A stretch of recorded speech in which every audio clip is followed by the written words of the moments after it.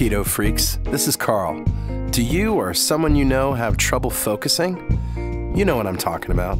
You sit down to read something, try to figure out your monthly budget, write that novel you've been putting off, or maybe you just can't seem to do one task at a time. Well, you may not know this, but I'm a musician as well as a software developer. Programming is a job that requires focus, long periods of uninterrupted work. It's hard for them and for you. I've created Music to Code By.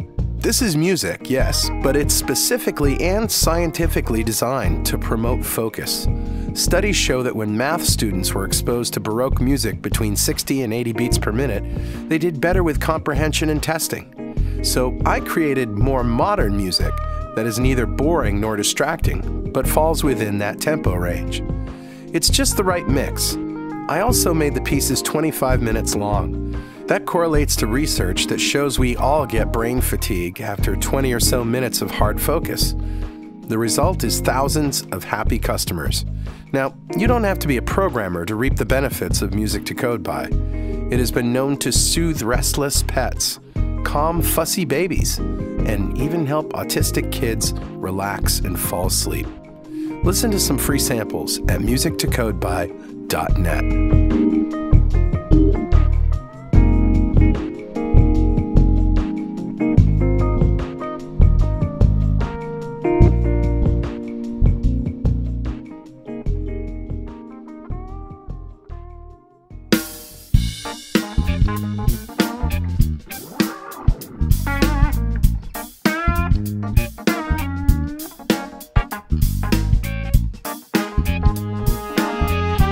Welcome back to Two Keto Dudes. This is Carl Franklin from Connecticut in the United States.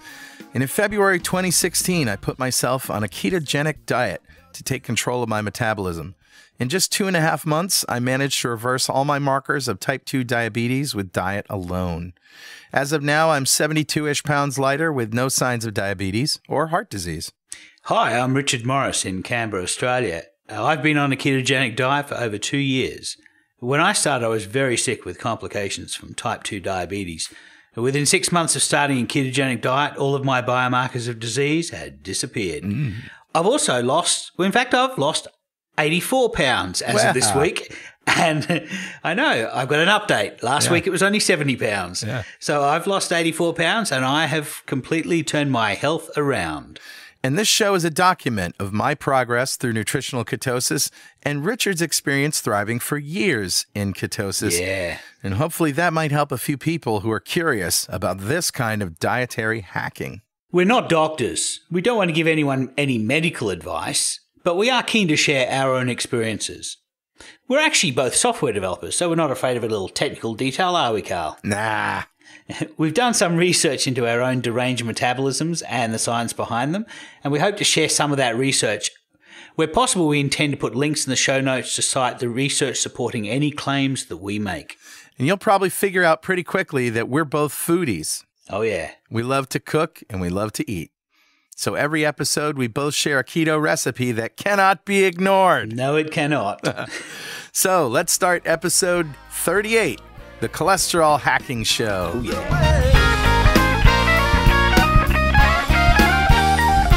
Well, Richard, before we get started, do we have any corrections or apologies from last week? I think we're pretty good because last week we did a rerun of the ketone show. So we should be okay. That's right. But now we're back. So let's recap what a ketogenic diet is. A ketogenic diet is any diet that puts you in a state of nutritional ketosis. Pretty much. Where your liver is burning body fat for fuel. And to get there, we want to limit carbohydrates to 20 grams per day. That's right. Of course, this is just what we follow. There are lots of variations. Yeah. As for protein, that scales with how much lean body mass you have. We use 1 to 1.5 grams per kilogram of lean body mass. Yep. And as for fat, you eat that to satiety. Yeah. And what that means is, if you're hungry, reach for some fat. Fat's the fuel. Yeah. So, Carl, how was your week? My week was pretty good. Well, it's been 2 weeks, right? And yeah, because I was in Las Vegas at a software development conference called Dev Intersection last week. Sure. And while I was there, I ate ketogenic, and I had a great time. I was fat fueled the entire time. In fact, as soon as I got there, I went to a supermarket and I got some brie and I got some ready-made Parmesan crisps and some apple cider vinegar and some seltzer water. So I was just in hog heaven. I would not eat breakfast. And then as soon as I got hungry during the day, the first thing I did was reach for a piece of brie. Yeah. And when that ran out, there was a Starbucks there, and my wife would go to the Starbucks and get a bagel with cream cheese and 2 pats of butter. She'd put 1 pat of butter on her bagel because she doesn't like cream cheese. Give me the cream cheese and the other butter, and that would be my first meal. Yeah. Check this out. There's a grand opening of Masuharu Morimoto's restaurant called Morimoto. Oh, yeah. In the MGM Grand where we were. Awesome. And I went there twice. Twice. That's luxury. Oh my God. First of all, the man is carbs or no carbs. The man is a genius with food. Yeah. He puts together food not only that's beautiful, but in combinations that you would not expect. And he just fundamentally knows what things go together, how things taste, what their flavor profiles are, and how to make interesting and delicious food. Yeah. So the last night I was there at Morimoto, I got some of his Wagyu beef. Oh, and this was Wagyu ribeye, which comes in at $30 an ounce. Yeah. I had 9 ounces. Nice. That's a $270 Wagyu steak. Don't ask me how it got paid for. Worth every cent, I'm sure. Well, it really was amazing. And it's the kind of thing you have to do once in your life. So is this Kobe beef? Well, it is from the same strain as Kobe beef, but it's Wagyu. So Wagyu is Kobe that's genetically similar or from that line. However, it is not official Kobe, which I believe you can only get in Japan and maybe a couple select places around the world. Yeah. I know that somebody in the UK in our forum told me that all of the Wagyu that they get in England all comes from Australia. So it's all the Wagyu that we get here obviously is locally grown. So, But Wagyu, I believe, just means Japanese cow. So it's a Japanese breed that we then treat the same way that the fancy Kobe beef is treated. It's fed a lot of carbs and it's given massages and fed beer. Fed beer, yeah. But the end result is the marbling is so deep that you can think of it as like the foie gras of beef. Right. Just because there's so much fat, or as I like to say, beef-flavored fat. It's probably not healthy for the cow, but it's delicious. Probably not. Delicious, yeah. What can I say? I maintained my weight the whole time, and I just felt great the whole time, and it was wonderful. So that was my week. Nice. My 2 weeks. How was yours? Yeah, mine was interesting because over the past 2 weeks, I've done a 10-day fast. I joined the Zorn fast. Yeah. And initially it was just going to be 3 or 4 days, and then I hit the 3rd day and I'm thinking, I'm actually feeling good here. I'm going to keep going. And then I sort of hit day 5 and I thought, yep, I'm still going really well. And then I hit day 7, which was my previous best, and I was still flying along nicely. So I kept going, and then on the 10th day, I lost a lot of weight. And I thought that's not right because we know how much fat mass or how much energy I can get from fat. We know how much that's going to weigh. Yeah. And I lost a lot more than that. And there's a lot of fat-free mass. It's not all protein that I would have lost, but there's a lot of fat-free mass involved. But I got to the point where I just decided, no, that's enough. 10 days is good enough. And the tail of the tape for the end of the 10 days was that I lost 8.4 kilograms. Wow. Which is 18.48 pounds. Yeah. In that time. And I went from a body fat percentage of around about 25 to about 21. So, that was significant. I don't like to lose a lot quickly. I like to have a bit of a plateau where my body gets an opportunity to recover and to be comfortable with the weight it was at. And the interesting thing was that today I did a bike ride. I normally do a 50K bike ride on a Sunday. And sometimes when I'm fasting, like last week, I was 3 or 4 days into the fast and I did 100K. But this week I did 50K. last week I had a lot more fat. I had a lot more energy available to me, and I rode that 100K without any problems at all.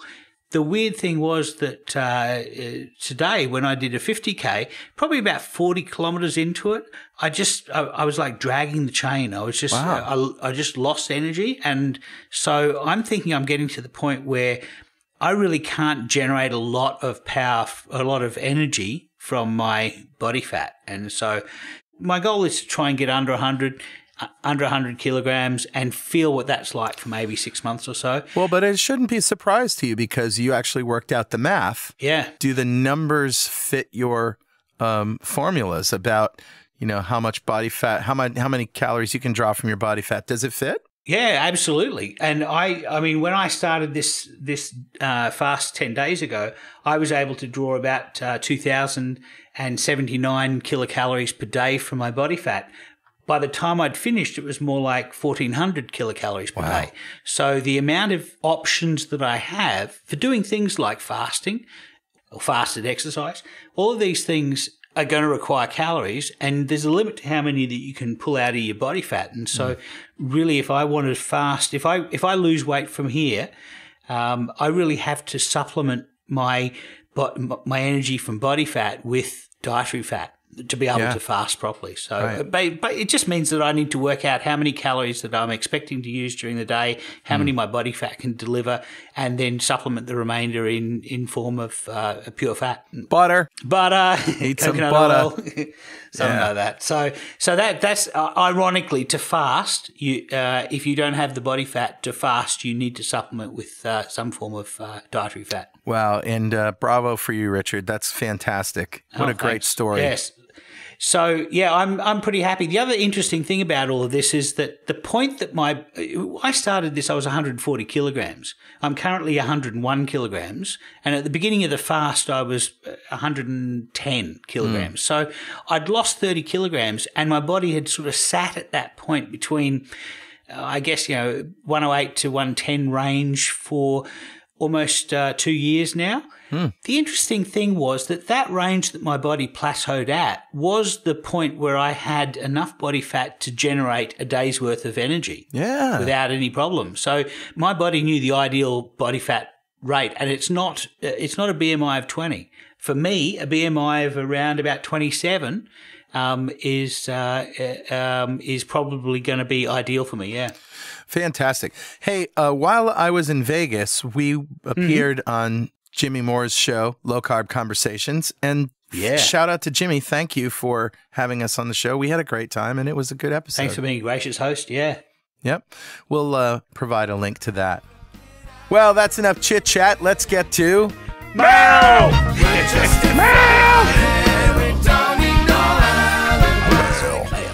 Mail. I've got my mail hat on. Yeah. We have quite a bit of mail. You want me to start, or you want to start? Go for it. All right, I'll start. This one comes from Chris with a K, K-R-I-S. Had my first annual physical since going keto on June 1st. Awesome appointment. Keto doctor who's been doing keto for more than 4 years. Wow. We sat, shared stories and information, and here are my ratios. Total cholesterol HDL ratio is 3.38. All right, so let's break that down. What does that ratio actually mean? Well, I don't think it's a meaningful marker of anything. I think the most important marker here is that her triglycerides over HDL is 0.76, which is spot in the ideal range. And also her HDL over LDL ratio is 0.448, also really great. Yeah. So she says, also I was 5.8 for A1C before, and that has decreased to a 5.4. Nice. I'm in a stall right now, but my body is still recovering from the hospital stay, dehydration, cortisol spikes, so I'm not going to sweat it. Rather, I'll just keep calm and keto on. Well done, Chris. Yeah. I think that the body stalls when it gets to a point where it needs to regather itself and basically get into a comfortable state. And if you've had an operation, certainly your body is going to be producing cortisol to deal with the inflammation that's happening. Right. And you're going to be making a lot of sugar. You really need to, as you say, I mean, it's an excellent strategy is to accept it accept the fact that things are going to be moving around a little bit, keep calm and keto on, and your body will get to a stasis where it's very comfortable, and then you can continue losing. Very true. Yeah, and it's also great to have a keto doctor. That's very rare. You're very lucky. Yeah, very lucky. So we've got one from Marty who says, I've been doing the keto way of life since January. Kind of like Carl. Yep. And I'm an endurance racer, an Ironman, marathon, and ultra marathons. Wow. Saturday, I did my longest race this year, which is a 50K. It's about 31 miles with maybe 800 calories and extra carbs. Yeah. Finished second place overall and the oldest female finisher. Fueling with fat works. Yeah. Sure does. Yeah. Anyone got any ideas of any fat snacks or high-fat snacks that I could try while racing? Butter. It's not very practical, though, is it? Well, you could have butter in a baggie and just squeeze it in, chew the end off the baggie and squeeze it in your mouth. I usually ride with a baggie of salted macadamias in case I get an energy slump, and I didn't have them today, and I kind of wish I had, because I reckon if I'd just had a few macadamias, I would have kept going. Yeah, the longer that you go with the adaptation, the more efficient you become. And Dr. Volek was able to show that some of his athletic test subjects took almost 6 months to get back to their PBs. So that's their personal best times. So I reckon that I personally need less external fuel now 30 months into keto than I did at 12 months. But then this weekend, maybe I just lost too much weight too quickly. And that's probably another good reason why it was good to pause. Well, we had a lot more mail in the last 2 weeks, but we're not going to read it all for the sake of time. We really want to bring on our guest today, don't we, Richard? Yeah, definitely. So we want to introduce Dave Feldman today. Now, Dave's been in our Facebook group since the beginning. I think he was maybe the first 10 or so people to join the Facebook group. That's right. So Dave, welcome to the show. Thank you. Thank you for having me on, guys. You're welcome. And Dave, let me just read your bio here. Dave's a software engineer, a senior software engineer like Richard and I, and a business developer who began a low-carb, high-fat diet in April 2015 and has since learned everything he could about it with special emphasis on cholesterol, giving his lipid numbers spiked substantially after going on the diet. And you can tweet him at Dave Keto.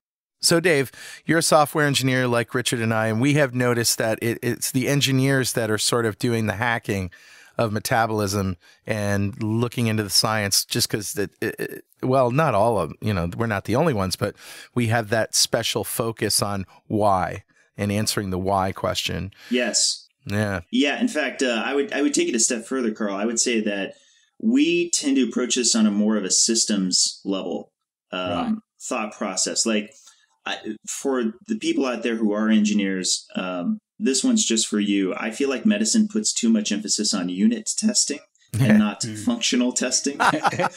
Yeah. See, I'm talking to other software engineers because they get that right away. But basically, the bottom line is they like to get things in a lab. They like to prove the chemical reactions that are actually happening at a molecular level, and they 100% get that right. And I will tell you some of the things that I found that they've learned really is amazing. It's very jaw-dropping.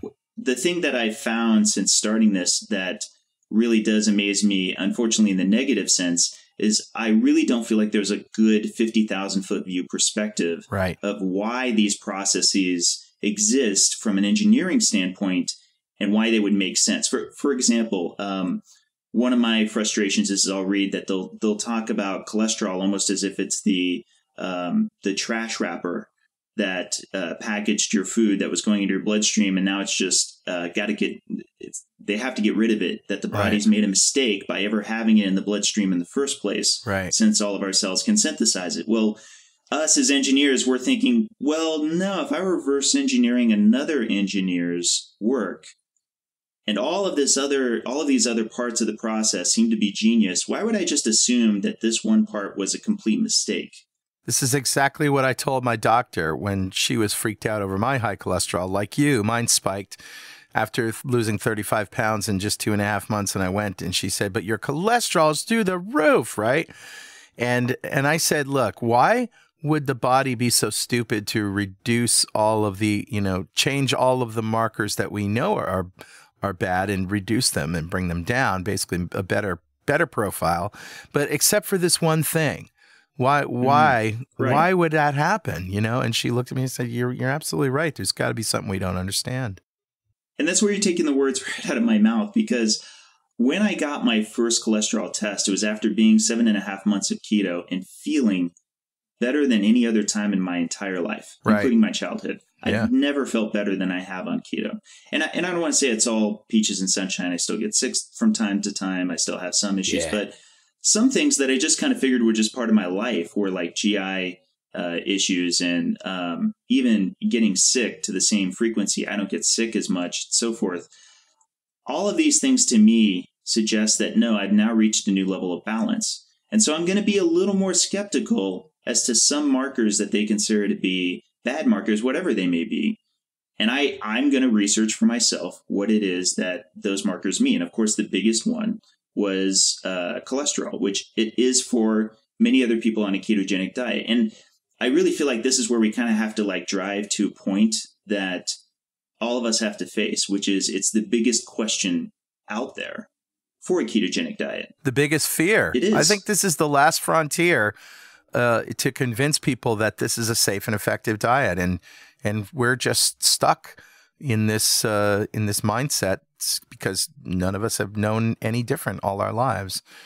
But as you know, and for thousands of years, maybe a couple 100,000 years, there were no carbohydrates. So carbohydrates are actually the fad diet.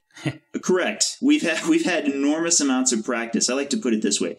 From an ancestral standpoint, we've had enormous amounts of practice for the vast, vast majority of humankind's existence with lots of protein and lots of fat. Yep. Our bodies worked and re-engineered and re-engineered and re-engineered based on those two macronutrients to a very large extent. And then all of a sudden, we shifted the pie chart to add enormous amounts of carbs. We don't have a lot of practice in that.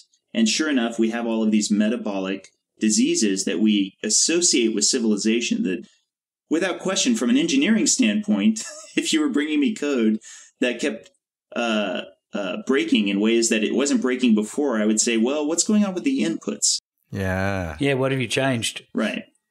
Well, I almost would like it if everybody could just erase everything that they know for just a moment. We're going to take you back to how it is you fuel your body on fats, because I think a lot of people out there think, I'm going to eat some food, and based on a few things I've read, they're going to get converted to ketones, and now I'm in ketosis, and now I'm burning ketones, right? Right. And in reality, no, you're fueling the vast majority. The vast majority of fuel that you are using are long-chain fatty acids. Fatty acids, right. Yep. And for sure, you're using ketones as well, but actually, the vast majority of those fatty acids are absorbed long before they hit the liver. Now, I absolutely welcome lipidologists to correct me later, but here's what I'm going to describe. You eat the food, it goes through, it gets into your gut, into your small intestine, through your enterocytes, the fatty acids, the long-chain fatty acids go. The vast majority of other sources of energy are going to be handled by the liver, because the liver is a control freak that says, I got to deal with sucrose. I got to pull that apart. I got to work with it, right? I've got to actually do something with fructose. I got to do something with that maker's mark. Yeah. Yeah. I need to handle this alcohol. I need to detoxify it. And so many of these processes ultimately go through the liver. But you know what? Long-chain fatty acids that came from the triglycerides that were in the food you just ate, they have what we call in engineering a trail of trust. They can go straight through the enterocytes, ultimately make their way into the lymphatic system, and then ultimately make their way into the bloodstream to be packaged up into, everybody say it with me, low-density lipoproteins. Yeah. Low-density lipoproteins are actually a very convenient container for most of the hydrophobic elements that your body wants in your bloodstream. So hydrophobic are the ones that don't mix with water, such as all of your fat-soluble vitamins, cholesterol, and fat. Correct. And from an engineering standpoint, this is genius. It is. We would do the same thing. If we were engineering something, we said, okay, well, we have this kind of highway, if you will, that's within the system. but this highway has special rules for certain things they can travel on and certain things they can't, we would say, well, the things they can't travel on it but need to should go into this one vehicle that has multiple uses. It's just like turning an object into text so it can be transmitted over the internet to and from a server, let's say. So it's like a serializer. Exactly. It's like turning a fat object into JSON so that it can go across the wire. You see how he said this up there, Richard? I see it. I saw it. Because Richard and I were talking about this last night, and Richard gave me permission to go extra geeky, so here we go. Absolutely. Yeah. Those lipoproteins, and we don't really normally get to discuss this, those lipoproteins have a snaky protein that's the protein part of it called apolipoproteins on them. Yep. And the low-density lipoproteins are known for having the ApoB, but they also have other apolipoproteins on it. Well, those apolipoproteins are, to use another engineering term, they are like headers, the same ones you get in your email. So even those people who aren't engineers, they often see the accidentally will see the headers, which are all the additional text that have to do with networking being able to curry it to the correct places. It's meta information. Yeah, it's metadata. It's like where the message came from, where it's going to, all of the servers that are passed on the way, how long it is, what type of data it is inside it. All this stuff is metadata that tells you, it doesn't tell you the content of the letter, it tells you what its lifespan was. Mm-hmm. Right. It's a mailing label, if you will. Yeah, I like that. And we want to have mailing labels on those lipoproteins that effectively can tell cells which ones it can bind to. And the cells have LDL receptors. In fact, there's a huge family of LDL receptors that fit nicely to certain apolipoproteins. Why?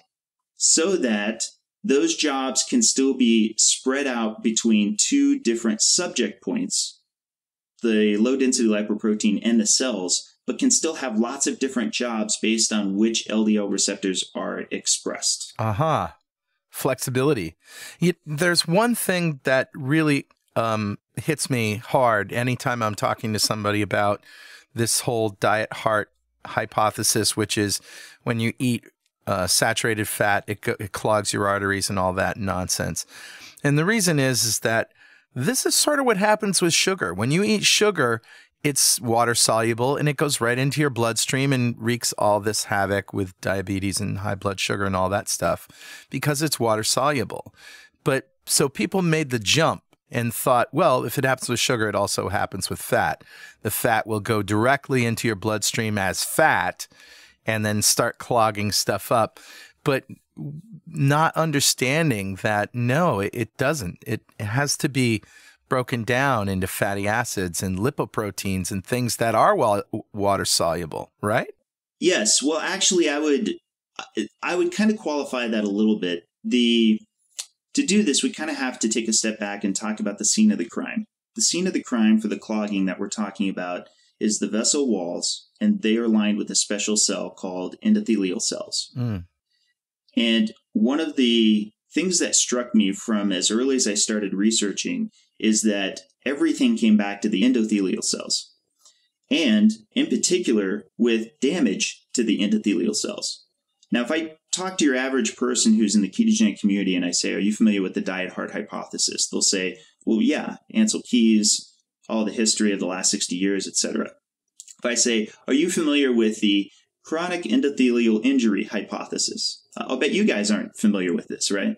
Oh, I'm familiar with it. And most people don't know what you're talking about by name, but I mean, it's a very widely held hypothesis. Right.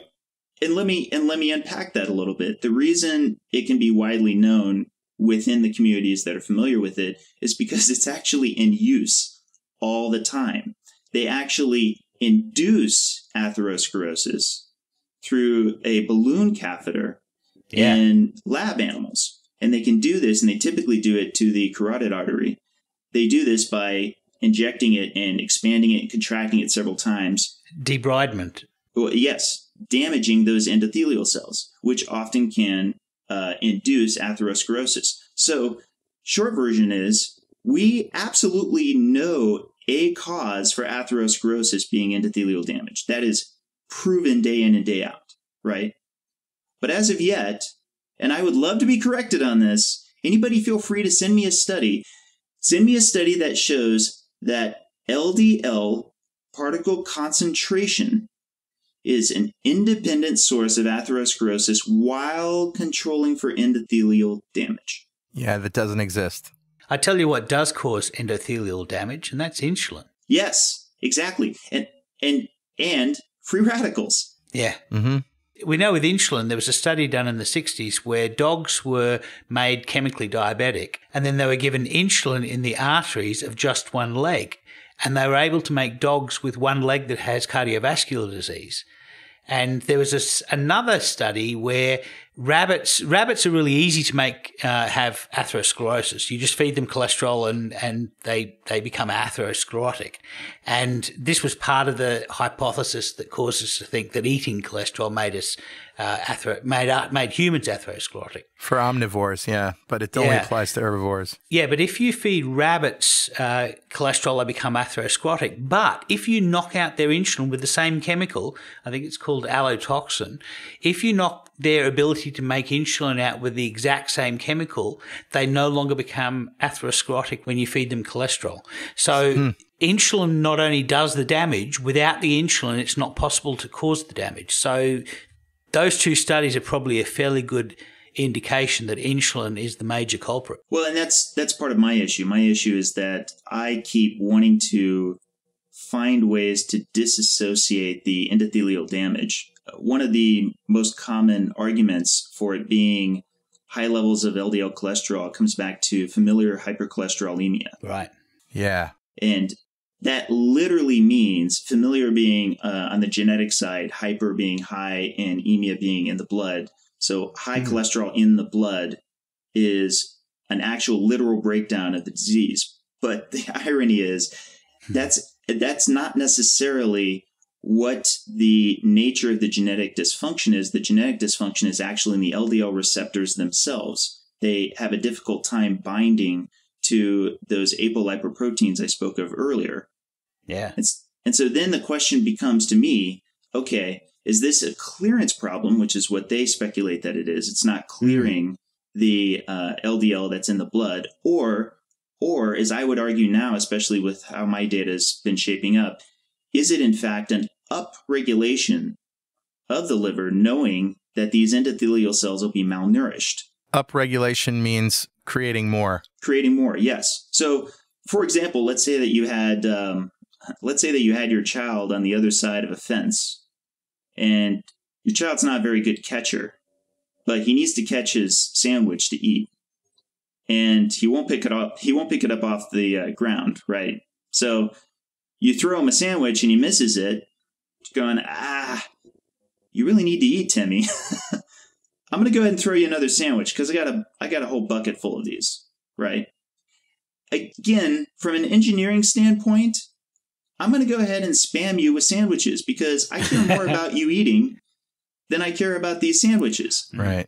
Now, I myself will not claim that I'm certain that cholesterol in high concentrations isn't in fact atherogenic.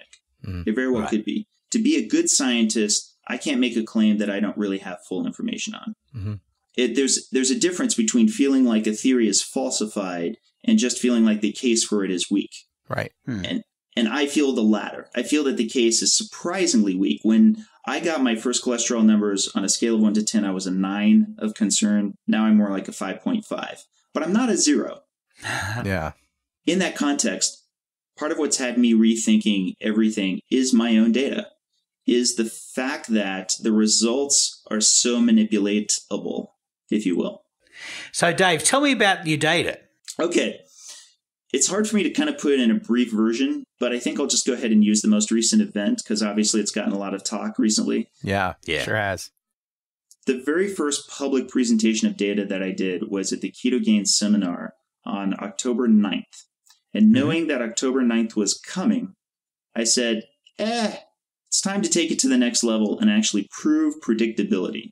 Right. So I wrapped my most recent experiment completely around that conference. I intentionally ate around 750 calories a day for 5 days coming up to the Friday just before the conference began. And it's also important to say that it was 750 calories, but it was ketogenic.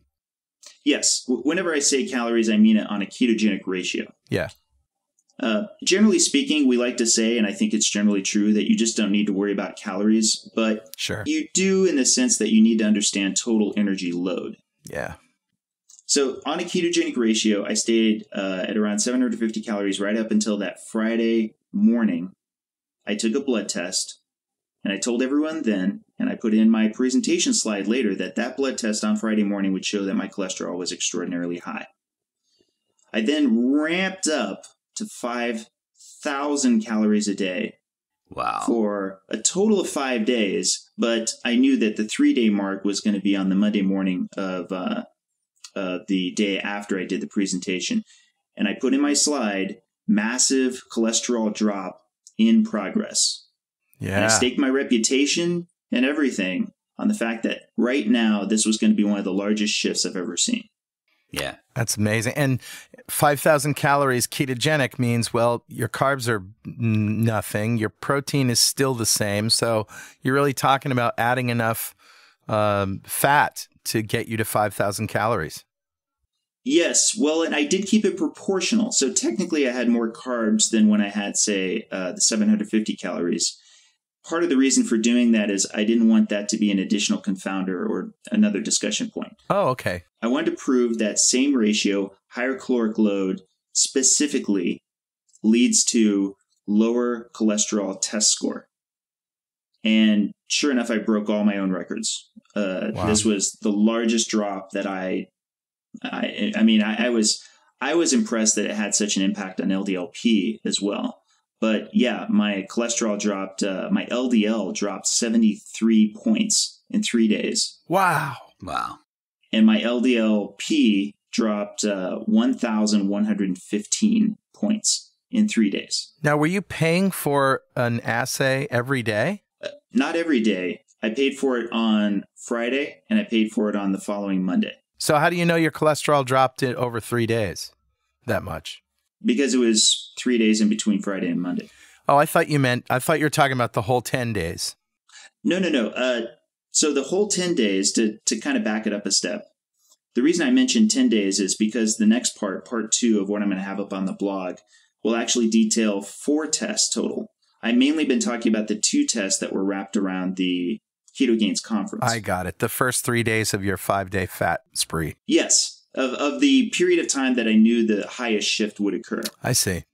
But in truth, I've actually done a total of 4 tests, 2 that preceded the conference, and both those tests were on a lower caloric intake while still being ketogenic, and 2 that succeeded, that were after the conference on the Monday and then the following Wednesday. The reason I did that is because I already knew that LDL-P goes on a longer day equation, if you will, in that it does a 3-day window with a 2-day gap.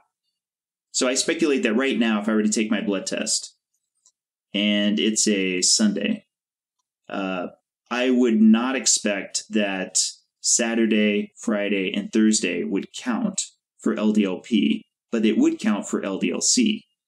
Mm-hmm. For LDL-P, it would be Wednesday, Thursday, and Friday. Sorry, Tuesday, Thursday, and Friday. So, Dave, what you're saying is that for 5 days you ate 750 kilocalories of a ketogenic ratio, did a blood test, and then for another 5 days you ate 5,000 kilocalories a day at the same ketogenic ratio, did a second blood test, and you were able to show that all of the good lipids went up and all of the bad lipids went down. That's what the test result, as they would interpret it, shows. The reason I coax it in that language is because I don't actually feel like that's the true zero-sum game, which we'll kind of get into in a moment. Yeah. We're all on the same page there. So all of this data, you've been doing this since, I think you were in January, you started this, where you were getting NMR tests almost several a week. And you went to the conference, was it the conference in Vail? Yes. That you were at, and you had already been doing it for maybe a month or so then. So you've been, to generate this hypothesis, you've been having an insane amount of blood tests. Yes, actually about 40, I think, up to this point. 40 Wow. since November of last year. Wow. So I've done probably, I want to say, 4 or 5 tests where it was successive blood tests either every day or every few days in order to tease out a particular data point. And before we get into your hypothesis, I got to ask the question, do the changes in your lipids persist? Or, in other words, is your cholesterol stayed low, your LDL, or has it slowly creeped back up to homeostasis? The creeping up and creeping down suggests that it's not associated with just the short-term food intake. Right. And I do believe that there is a combination of effectively 2 numbers here in order to have such a discrete inverse pattern show up. Yeah. The first number is what I would call the baseline. And the baseline is, we'll say, the floor. So let's say for me, and I'm just going to make a number up, let's say it's 150. Let's say my LDL, even if I was eating 5,000, even if I was eating 10,000 calories, my LDL just would not go below 150. Okay. I don't mean to test this part. Yeah. But let's just say that that's the floor. The other number, the number above the floor, is the one that keeps moving up and down inversely. So I'm curious about why it is that floor is so static. But if it weren't so static, I wouldn't get such a discrete pattern on the inversion, if that makes sense to you. Yeah. But what I suspect is that that baseline will be impacted by exercise because it is, in fact, the LDL particles are, in fact, fuel, or at least they're containing the fuel that my body's making use of the most, the long-chain fatty acids. That's why I'm going to keep always bringing this back to energy. Cholesterol follows energy. So what exactly do you mean by that? So let me actually unpack it a little bit more with an analogy, and this will get a little less geeky, but it's kind of important. Let's say that we're going to pretend all the lipoproteins are boats because it's the term that's often used for lipoproteins. It's a great metaphor, yeah. It really is. And the problem is there's such a white hot spotlight on cholesterol that we don't realize that cholesterol is kind of like the life rafts on the boats. Life rafts in use are definitely a cause of concern. If you see life rafts in the water, you would say, well, there's probably a problem going on there.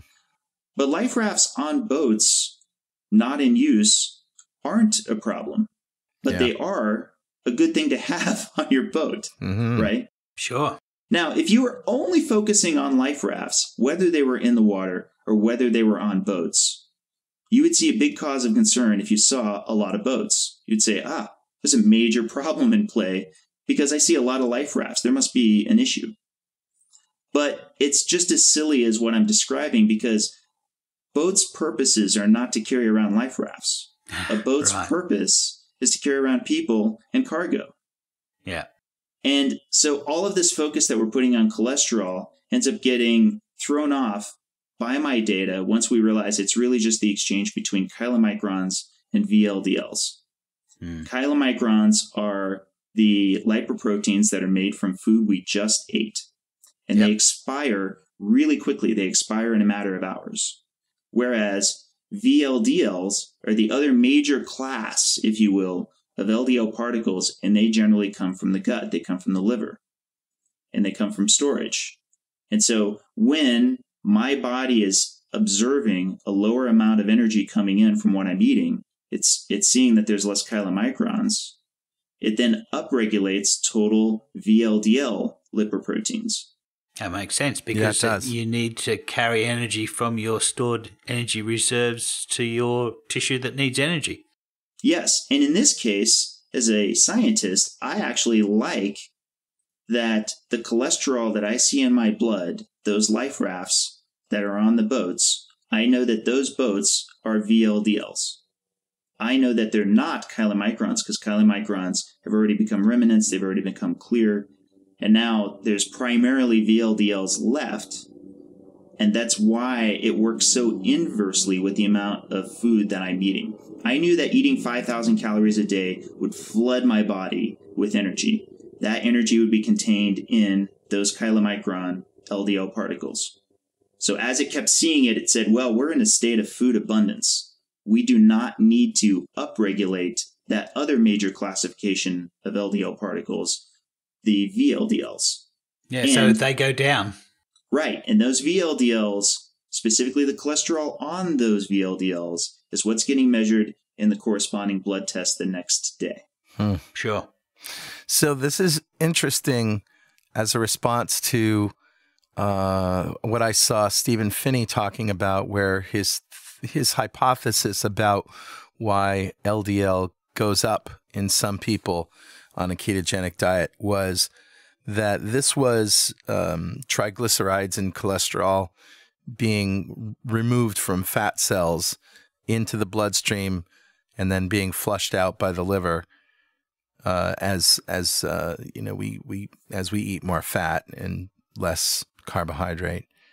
So it's interesting that this is just a different take on, that was an interesting attempt at explaining it, but how spot on was he? My honest to goodness guess right now is that I believe, because you're speaking to lipolysis, where we're actually pulling those stored triglycerides out of the adipose tissue. And it's a question I'm very curious about myself. I right now have lost all of my non-functional weight for the most part. I'm a very lean individual. Right. And therefore, in a sense, it could turn out that I'm able to exhibit these discrete patterns in my bloodstream more because there's not as much lipolysis going on with me. Yeah. And therefore, the short-term storage coming back and forth is something that's going to show up in a more discrete manner, where somebody else who's, for example, losing weight and experiencing these ups and downs might have lipolysis as a confounding variable, if that makes sense. So what does this mean for the statin industry, my friend? Well, that's actually a good question. I don't want to say that I believe that statins are completely useless in any sense, in that it very well could be that if you're young, you're male, you're a smoker, and you've had a prior cardiac event, that it actually may help you on your all-cause mortality. But I will say this, understanding the nature of them and how they ultimately poison the pathway with HMG-CoA reductase and literally obstruct the nature in which your lipid system is working, I really think it'd be one of the very last things that I would take under almost any circumstance. I think a statin executive would have to have a bus full of small children that it said it was going to push off a cliff, and then I would probably consider very strongly taking a statin. Mm-hmm. So I guess the next question is, if you're able to modify your cholesterol numbers at will with 5 days notice by modifying what you eat, what does that mean for the insurance industry that uses these as a guideline to setting insurance premiums? Well, I'm actually glad you brought this up. Obviously, I only have my own data to go off of, but a lot of people have asked me advice on this particular account. And I have actually had a few people that have reached out and said this worked for them, but it's still anecdotal, and I don't want to hang my hat on it until we've actually had a study that really formalizes this. However, let's just say that you are on a ketogenic diet and all you care about is manipulating those cholesterol numbers, and you believe your data will be consistent with mine, in which case I would say you should get as close to my 5,000 calorie day experiment as you can and eat as much fat as possible so that you're flooding your body with chylomicrons, and therefore it does not upregulate the VLDLs that would show up in your fasting cholesterol test of the next day.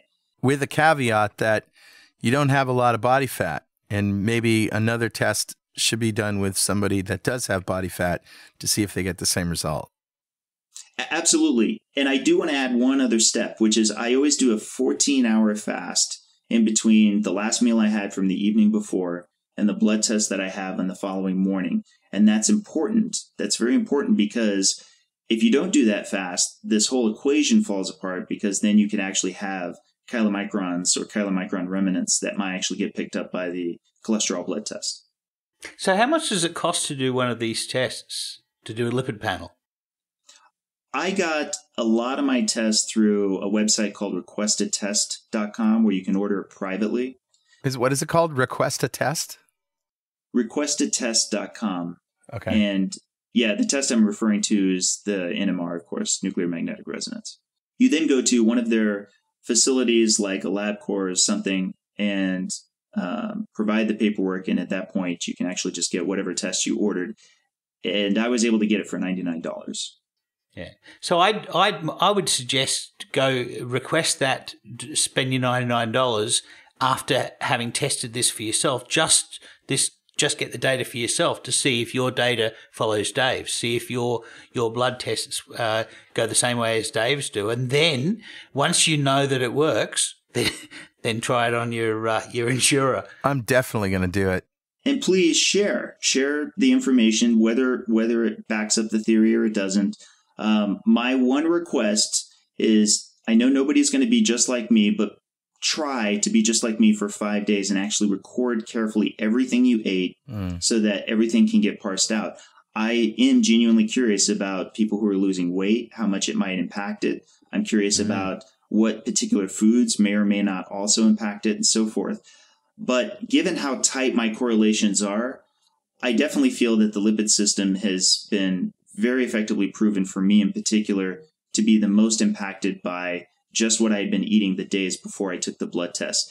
And if there's any point I want to drive home is for all the theories that we're talking about now of different levels of evidence, the evidence that I've showed that I hang my predictions on being that the lipid system is that agile is one that I feel so certain about that I feel like nobody should be making true life-changing decisions, especially for things like a statin on a single annual blood test that shows their cholesterol without at least knowing that much, without at least comparing how much you ate before. Because I've talked to many different people who've said, you know, in anticipation of this cholesterol test I was getting, I started eating less because I wanted it to not be as high of a cholesterol score.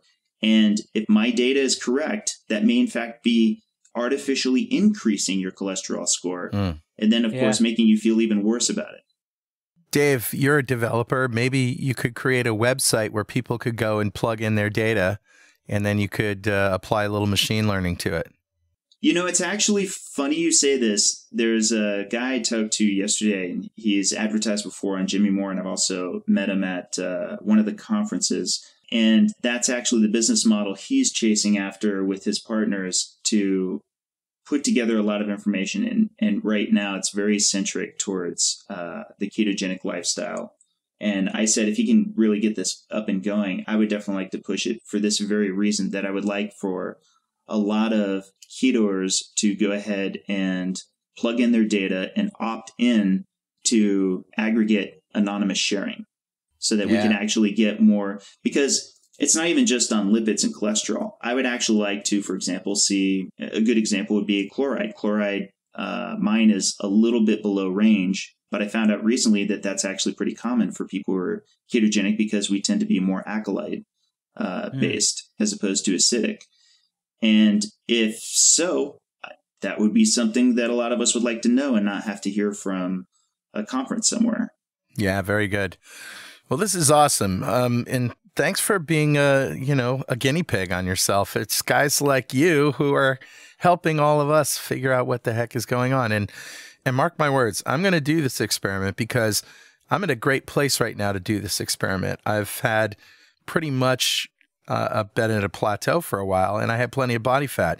So it's another type, right? It's another body type or another state to test this hypothesis in. And I can't wait to see what happens. I would absolutely adore the data that could come out from it. And I would love to talk to you offline on how I'd like to construct the experiment with you just so that it could be captured very well for posterity, if that's possible. Let's do it. So we're going to include links to Dave's blog in our show notes, and that's got details about his experiments and specifically this predictive experiment that he did. And also at some point, hopefully, he will have information on how to do this test yourself, how to collect the data in such a way that he can reuse it. So keep an eye on his website. But for now, I'd like to thank Dave for spending his time with us and giving us such a good, detailed, in-depth look at what he's done. Yes, Dave. Thank you very much for spending the time with us. And once again, guys, thanks for having me on. You guys have been such a welcome addition to the ketogenic community, because I often visit so many people that are on the dry science side, and I love them all. They bring lots of information. I feel like you guys bring a nice mix of science and friendliness and just overall good spirit, which is why I'm not surprised, Carl, that you would come up with the idea you had for the festival. I hope to see everybody there next year. Absolutely. KetoFest.com. Check it out. We're going to have fun. Thanks again, Dave. Thank you. Well, Richard, that brings us to a couple of recipes. Recipes. Yeah. Okay, so I'm going to go first, I think. Do it. As you know, I did a 10-day fast. And at the end of a fast, you want to have a little bit of food just to settle your belly, to get blood rushing to your stomach, to your gut. And then the first meal after that, I like to have something that's fermented, because it's going to help me start my gut bacteria off with a good start. Good idea. So what I did this time was we make our own kimchi, and we have recipes for kimchi that work really well. But this recipe is going to use some of that kimchi, but you can buy kimchi in a can. It's exactly the same. It's spicy pickled cabbage, Korean. That's exactly what it is, Korean spicy pickled cabbage. And so what I do is I peel a tomato, and there's a trick for peeling a tomato. You get a knife and you slice a little cross in the top of the tomato, and you put it in boiling water for about 2 minutes. And what happens is the skin of the tomato starts to peel off. You pull it out of the boiling water. You don't want to cook the tomato in there. You're just trying to soften the skin, and then you use a knife to remove that skin. Another thing that you can do is put it right in a bowl of cold water, so you can actually hold it in your hand while the skin comes off, and stop the cooking process. Yeah, one of the advantages of diabetes is you lose a lot of sense of touch in your fingers. So, I lost mine years ago from playing guitar, man. Yeah, that and doing blood tests on your fingers. So anyway, so I peel the tomato. Now, we did some smoking the other day, and we smoked a ham, and we smoked some lamb shoulders, and I did a whole tray full of peeled tomatoes smoked. You don't have to smoke the tomatoes, but they're delicious. Oh my gosh. That flavor, hickory flavor gets in there. So I got these dried out little tomatoes that are good to go. So what I do is I toss one of these in a magic bullet blender, and I toss in about an equal amount of chicken stock. And on top of that, I put an equal amount of kimchi, and mostly I'm going to use a lot of juice of that kimchi, a little bit of the kimchi cabbage itself, but mainly the juice, because I'm trying to get the flavor going. And I whiz this up in the magic bullet, basically blitz it until there's no solid pieces of kimchi left anymore. And then I put that in the microwave, warm it up. It takes about a minute in the microwave, and then add a little bit of cream, maybe about 30 mils of cream, put the lid on, straight back into the magic bullet, whisk it up again, and pour it out. And that's my kimchi soup. And that was really the meal that started my gut off after a 10-day fast. And I feel so good having that sitting on my belly. Often after a fast, you'll have food and you'll feel like you just swallowed a brick. Kimchi just loves my gut. Nice. So that's my recipe. So what have you got, Carl? Okay, well, a couple episodes back, I did a béarnaise sauce. Yeah. Right? And talked about classic French sauces, and I'm going to talk about another one today. This is bordelaise. Nice. And bordelaise is so easy. It's essentially, and most sauces are, let's face it, you take some stock, you take some seasonings, maybe a little alcohol, and you reduce it. Yeah. Enjoy. I mean, that's essentially what a sauce is, right? Pretty much it. And you monte it with a bit of butter, you know. Yeah, you concentrate the flavor by reducing it. So there are a lot of fancy bordelaise sauces out there, Food Network, Wolfgang Puck, if you do just a Google search. But I found one that gets very close to the classic French bordelaise, which is at frenchfood.about.com. And I'll provide a link too. Nice. So here are the ingredients. 3/4 cup of dry red wine, 2 shallots finely chopped, 1/4 teaspoon of dried thyme. I use fresh thyme. I like fresh thyme. A bay leaf, 2 cups of beef stock. However, You can use veal stock. That's another interpretation, and probably more classic French is veal stock. But, beef stock, fine. If you make your own, great. No problem. Salt and pepper to taste, and optionally you can use a bit of butter. Now, it's very easy. You take the red wine, the shallots, the thyme, and the bay leaf, and simmer it over medium heat. You bring it to a boil, and then reduce it to half its original volume. So you're basically taking stuff that tastes good already, and making it twice as flavorful. Concentrating it. This is a very typical starter for a French sauce. Absolutely, absolutely. So this recipe says at this point you add the beef stock to the pan and bring the mixture to a boil again. However, I would say just throw the beef stock in there, the veal stock or whatever, and reduce the whole thing down. Yeah, it does tell you to skim and discard any foam that appears on the top sauce. That essentially comes from the bones, doesn't it? The foam. Yeah.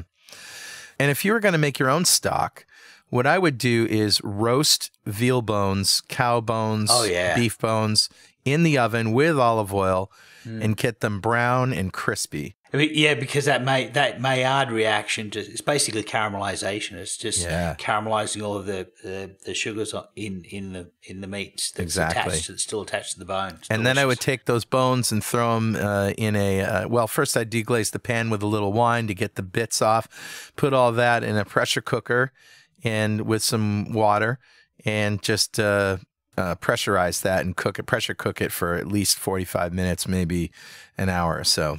2 or 3 hours, I would. Well, you do 2 or 3 hours, right? Yeah. And the more you do it, the more you're going to abstract that flavor. But if not, just you can use bone broth. Sure. So essentially, what you're going to do is continue cooking it down until it's thickened enough to coat a spoon. And then you run it through a sieve, a fine mesh sieve, to take out all the bits, right? Yeah. And now you add your salt and pepper to taste. And I would hold off on doing that until you've actually reduced it so that it, until you know what it's going to taste like. Yeah, and the coating the spoon trick is what you do. You hold up, if it coats a spoon, it's thick enough.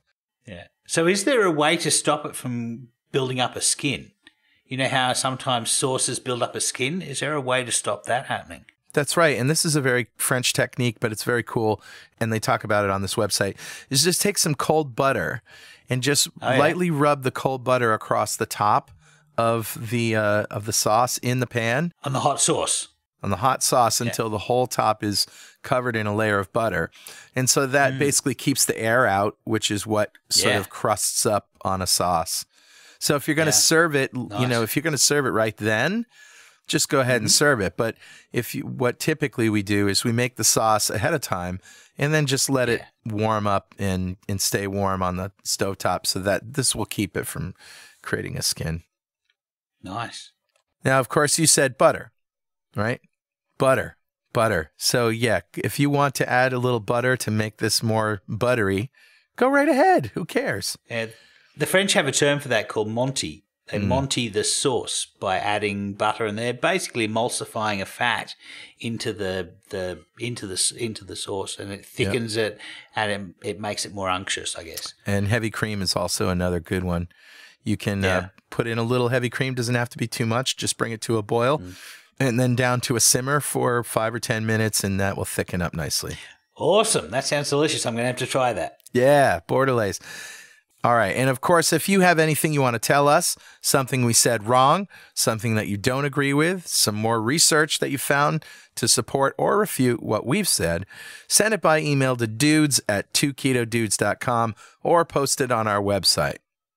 Yeah. And you can follow us on Twitter @2ketodudes or on Instagram @2ketodudes. And of course, if you want to join our Facebook community, I think we've currently got about 7,000 people in our Facebook group, and you can get to that at fb.2keto, that's the number 2keto.com.